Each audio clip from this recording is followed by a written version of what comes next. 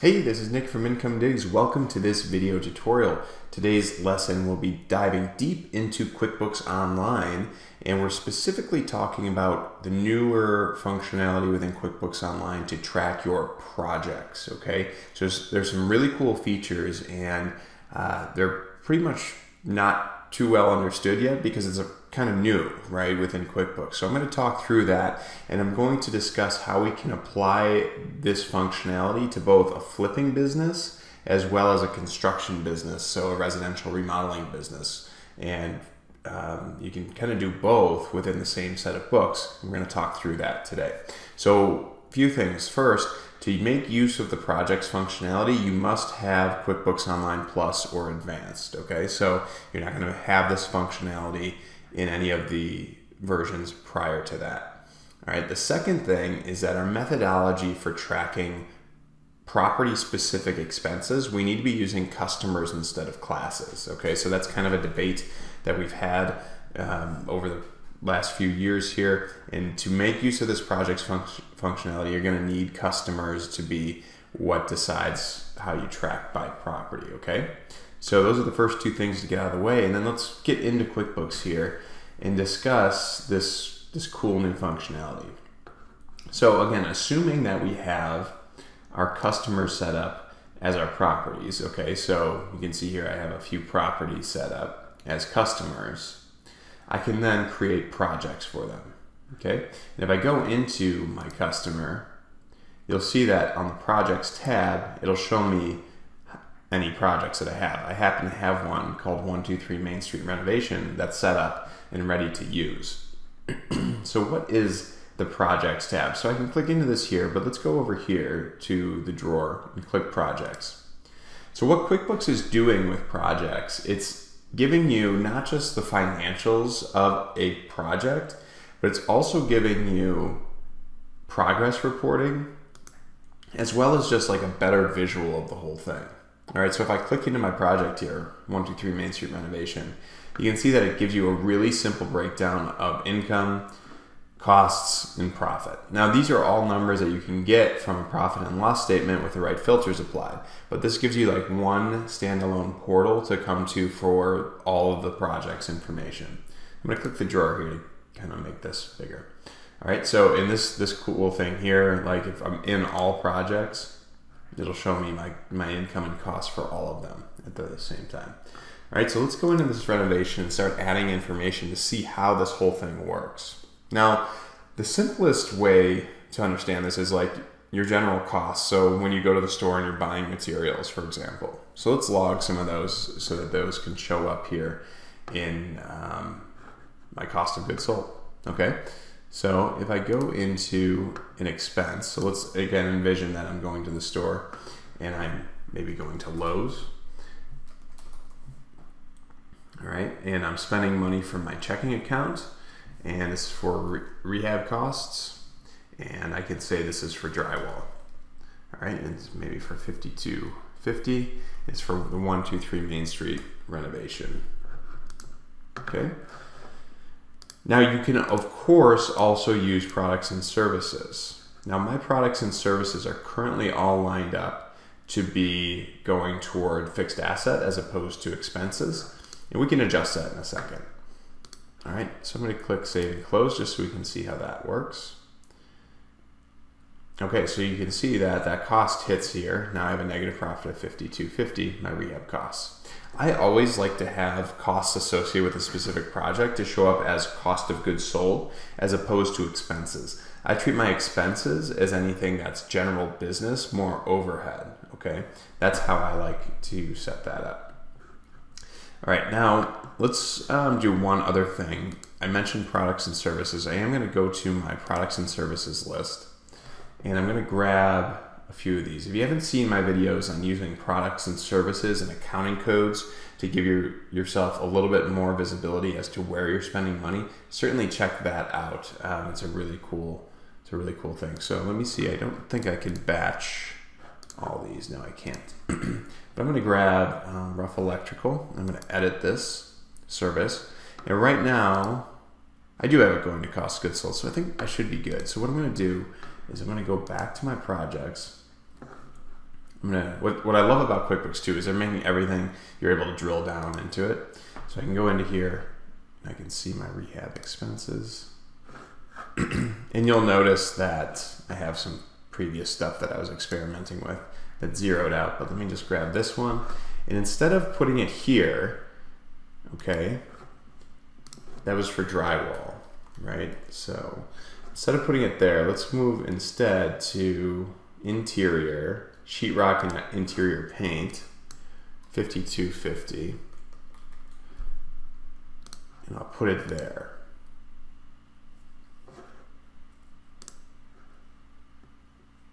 All right, and so what that does for me is if I click into my rehab costs, it gives me the ability to group about product or service, and I can see those items that show up there.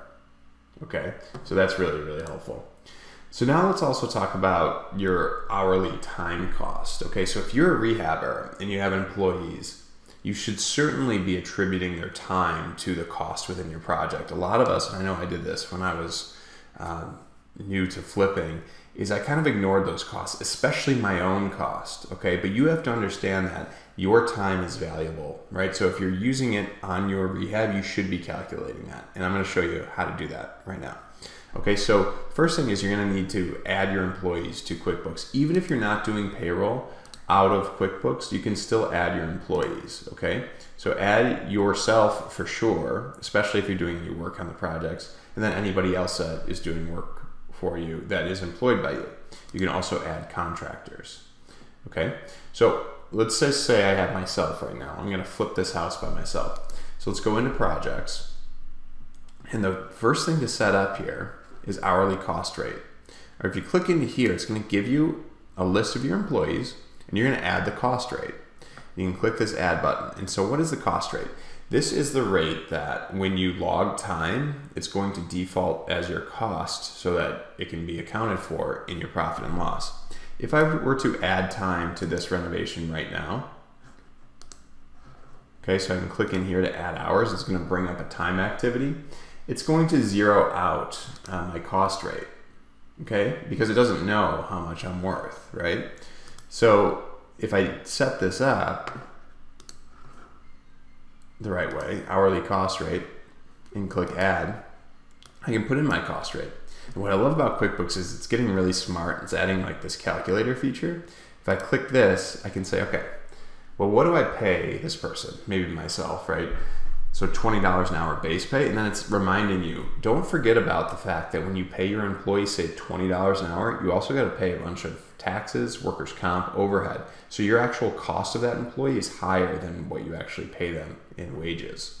Okay, so I can add in a few other costs here.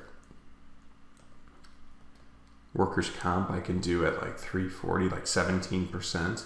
And then maybe an extra $1 for overhead. And you can see there my cost rate is $25.93. And I might want to make this even, like round it up, just so it's a little bit easier to estimate. Okay, and I can click add there and click done. Oops, I need to save it first, so save right there, and then click done.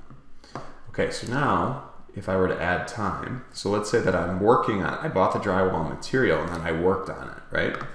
So I can do a single time activity, okay, and it populates my cost rate. Perfect, right? Turn off billable for now, and I can enter a start time and an end time,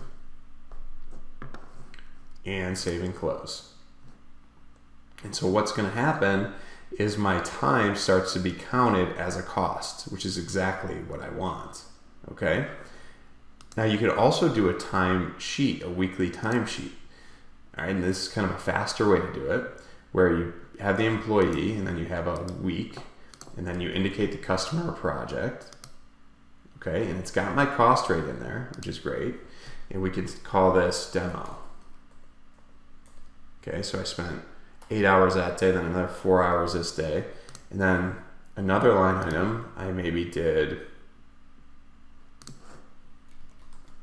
framing, 4 hours there and another 8 hours there. Okay, and I can save and close. You can see my cost is updating, all right? Now, let's just take a side step, and let's say that you're doing this now for your residential remodeling business. Well, you're gonna have your invoices here. Now, if you're flipping, you're not gonna really have invoices, but you're gonna have a transaction kind of at the end that says, here's your realized gain. But of course, if you're doing residential remodeling, you're gonna have invoices, okay? So maybe you have an invoice